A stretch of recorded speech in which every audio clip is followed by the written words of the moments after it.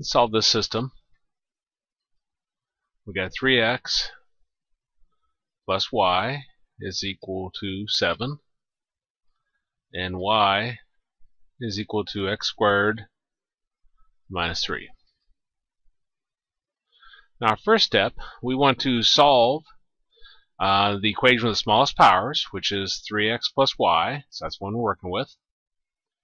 And if this one has a mixture of powers within it, you want to solve for the one with the smallest power. It doesn't. They're both the first power, so you solve for whichever one's easiest. I'll solve for y. So I'm going to take 3x over to the right side.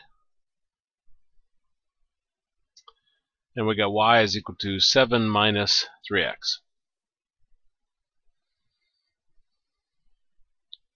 Step 2. We want to plug this into your other equation.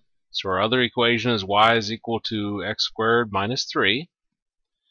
And we just said that y is equal to 7 minus 3x. So we're going to place the y here with 7 minus 3x.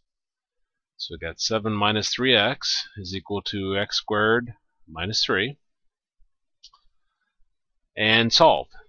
So I'm going to get everything over on one side, 0 on the other, because I have an x squared. So I take the 7 minus 3x to the right side. So I got 0 is equal to x squared plus 3x minus 3 minus 7. Remember, when you take anything across equals, the sign changes. Always combine together like terms at any step. Let's see, I got x squared plus 3x. Negative 3, negative 7 is negative 10. This factor is using the Psd method, because we have x squared x, no number in front of our x squared. So this factors as x plus 5 times x minus 2. Zero factor property says you get 0 on one side, you factor the other side, you set each factor equal to 0. So I'll set x plus 5 equal to 0 and x minus 2 equal to 0. And solve those, and we get x equals negative 5 and x is equal to positive 2. Now, step 3, we want to plug this back into the equation from step 1.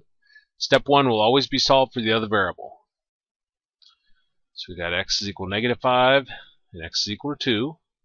And we're plugging those into y is equal to 7 minus 3x. Oops. Try it again. So y is equal to 7 minus 3x. So we have y is equal to 7 minus 3 times negative 5. And y is equal to 7 minus 3 times 2. Well, negative 3 times negative 5 is 15. So we get y is equal to 22, I believe. And this one, 7 minus 3 times 2 is 6, so we get y is equal to 1. So from x equals negative 5, we get negative 5, 22, and from 2, we get 2, 1. And those are our answers.